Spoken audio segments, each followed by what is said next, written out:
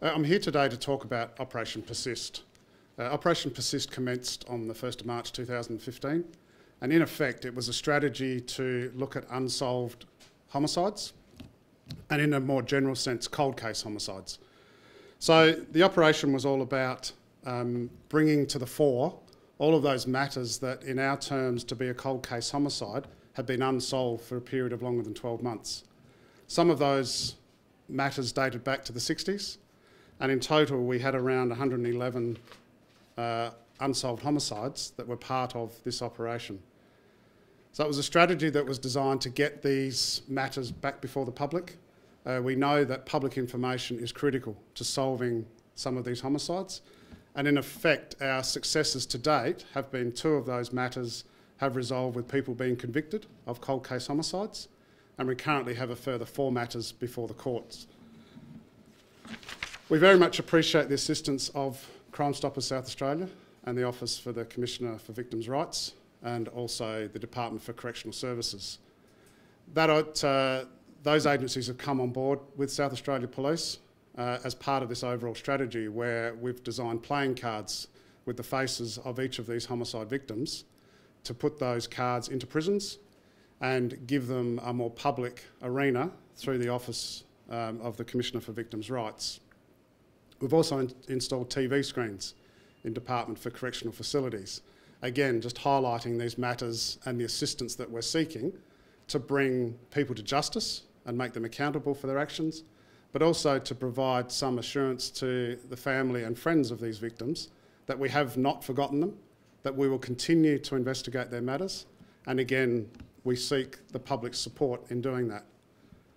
We're also very fortunate that the Forensic Science SA Centre received additional support, and we have been very successful in the back capture of DNA material and also the analysis of DNA material from many of these homicide matters. The operation is really being reinvigorated today. Our public campaign has not resolved. That has been continuing since 2015 and will continue. But today is about talking about the operation again with the release of new playing cards. And at this stage, I'll hand over to the Chief Executive for the Department for Correctional Services, Mr. David Brown. Thank you, Scott. The Department for Correctional Services is absolutely committed to this partnership, not only with SAPOL, but with the Victims of Crime Commissioner and Crime Stoppers.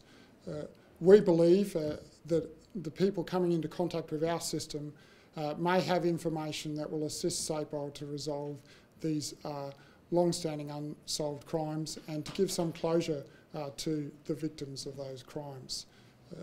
Every year, more than 6,000 people pass through our prison system, and more than 7,000 people are under supervision in the community on any given day.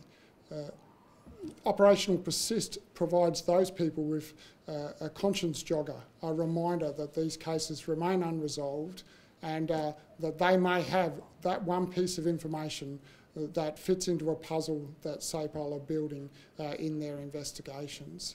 And the TV screens in our waiting rooms for visitors entering our prisons or for offenders reporting to community corrections centres for supervision, or the playing cards that prisoners are using in their recreation time, just act as a constant reminder that there's no closure for the victims of these crimes, and that if they hold information in relation to those crimes, that there is a process, a safe process available for them to provide that information to SAPOL. We look forward to the next phase of the operation and any assistance we as a department can provide. Happy to hand over to Bronwyn. Sharon. Sharon. Yeah, that's okay. Yep. Sharon Hanlon from Crime Stoppers. Crime Stoppers knows that really when it comes to cold case murders in particular, it's most likely that information coming forward to resolve one of those cases will come from somebody who's intimately involved with the criminal fringe, or indeed is a family member or a friend of somebody who's on the criminal fringe. So the tactics that have been talked about in terms of the refresh of Operation Persist, which has been going for some time, by providing playing cards to inmates in prisons by installing TV screens in correctional services waiting areas are really important tactics that keep these issues top of mind and are directed to our target audiences in particular. Likewise, Crime Stoppers plays a very important role when we're thinking about these target audiences, because the platforms that we provide in terms of allowing that trusted link between the community through us onto the South Australian Police does provide an assurance of anonymity should someone wish to go down that path. So I think that we are incredibly pleased to continue to support Operation Persist. We've been involved with it for a number of years, and we're very hopeful that tactics such as these, which are considered unique, some of them are groundbreaking, they haven't been tried elsewhere, but we do know that they will hopefully give us, as the Commissioner said, an additional piece to the puzzle and hopefully resolve some of these very long-standing crimes. So now it's my pleasure to hand over to Bronwyn Kilmire, who is the Commissioner for Victims of Crime. Thanks, Sharon. So I'm very pleased to support the initiatives, because anything that helps to seek light on crimes that have remained unsolved for a long time is positive for victims. As you know, I'm speaking on behalf of victims. Imagine never knowing what really happened to a loved one. The uncertainty of that can be devastating for families and friends. Somebody holds the key to the puzzle. It might be just a tiny little bit of information, and often it's the people, as has been said, that are on the fringe of crimes. So we really support this, and because Operation Persist can help those families and friends to recover. And our hope is that it will encourage people to come forward and shed some light and help them recover from the crimes. Thank you. Questions for us? So when did those TV screens go in? Can you tell us which prisons they were? So the screens are going into a number of prisons, including the Adelaide Remand Centre, Mobilong, Yatala and Port Lincoln Prison, and they're also going into a number of our community correction centres. In fact, our busiest community correction centres, facilities like Adelaide Community Correction Centre and Elizabeth as two examples. And have they already been in there for a little while, or are they new? They're new, so they are just being installed. I think some of them have already been installed, but they're relatively new to this next phase of Operation Persist.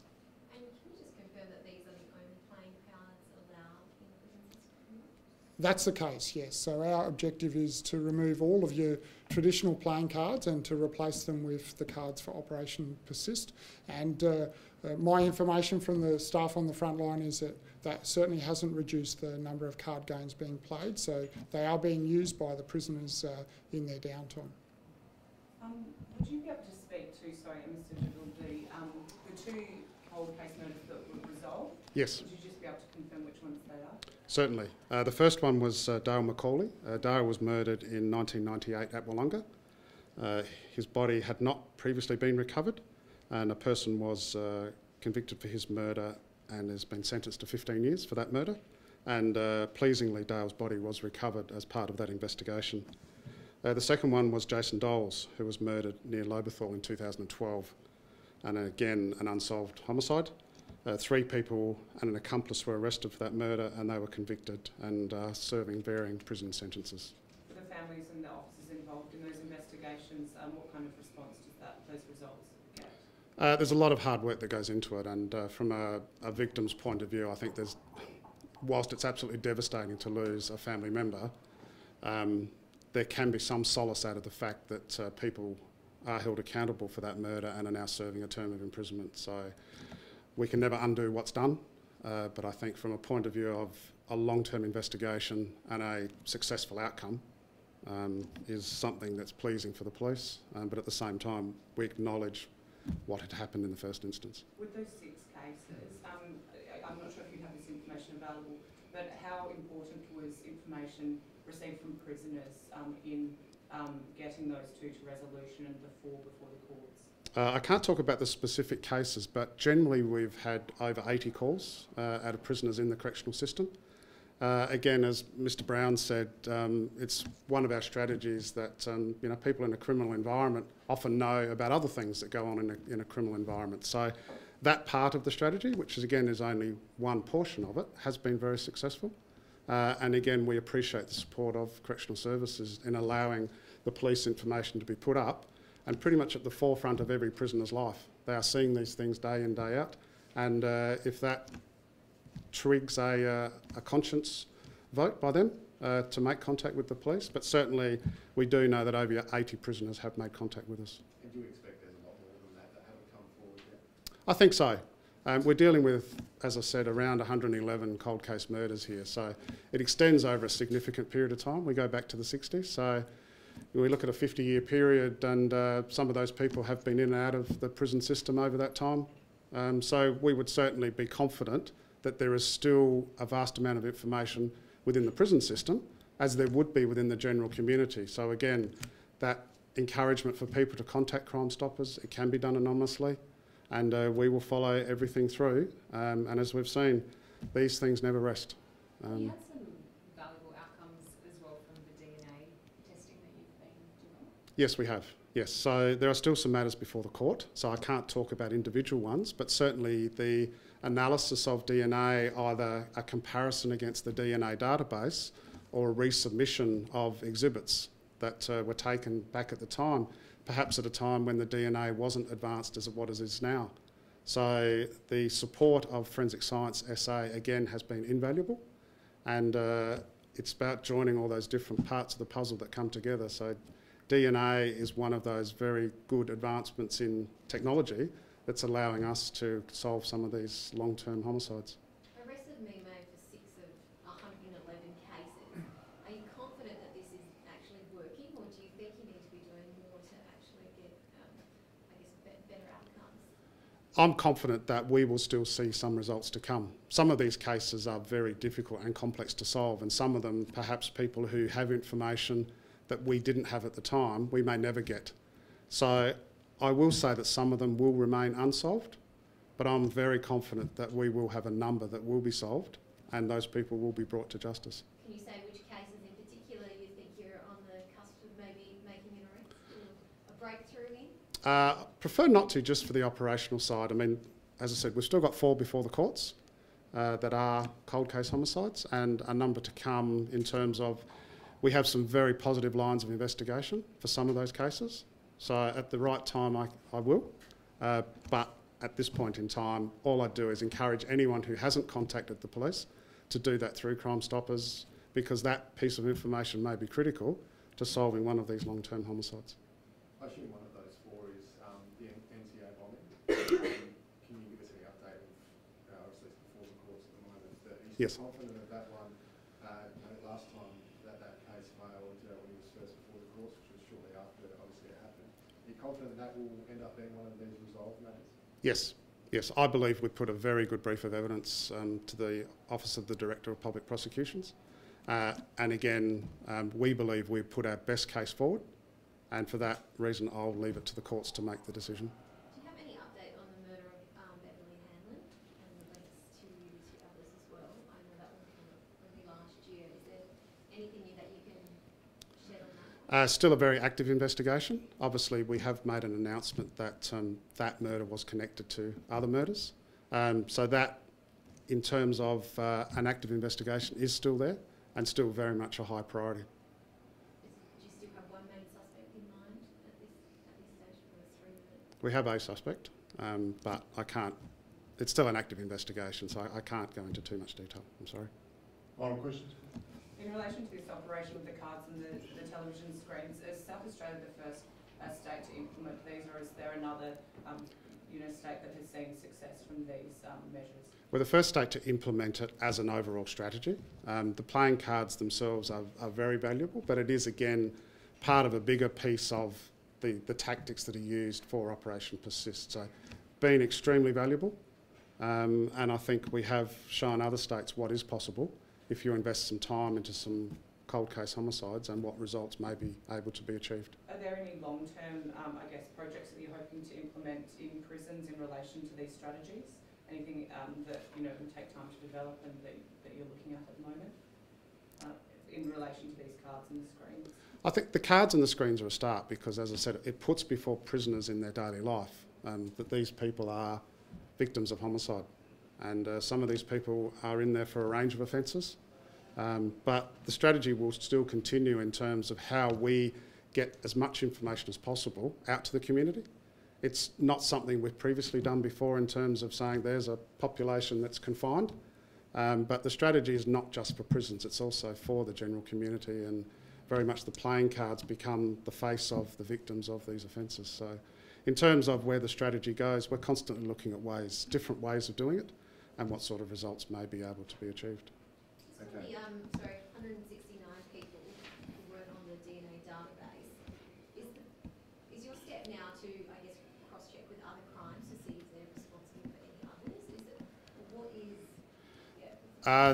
The concept behind the DNA database was to, at times when some of these people were convicted of a murder, the DNA legislation wasn't in force. So there is some retrospectivity to DNA legislation that allowed us to back capture that DNA and then put it onto the DNA database. That database is then compared against crime scenes around Australia. And that was Robert Sebekis, is that one of those in the Operation Persist that was linked to that particular project? Yes, yeah. Yes. So in terms of, again, a general sense of the DNA analysis of exhibits, because the advancements in DNA have been quite profound. So relodging an exhibit from a cold case homicide some years ago can produce a very different result today than it may have a few years ago. So the analysis of exhibits coupled with getting as many people as possible's DNA on the database lawfully is again one of the strategies that has been used. Okay, thanks, ladies and gentlemen. Thank you.